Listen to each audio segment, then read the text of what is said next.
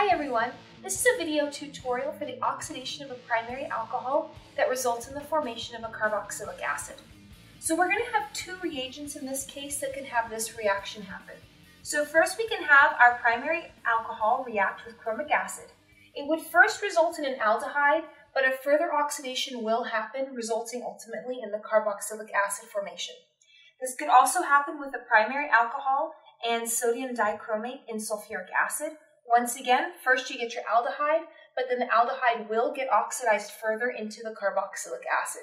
So if you were to predict a product, you would predict the carboxylic acid, not the aldehyde.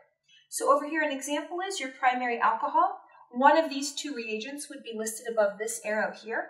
You'd form your aldehyde and then a further oxidation to the carboxylic acid.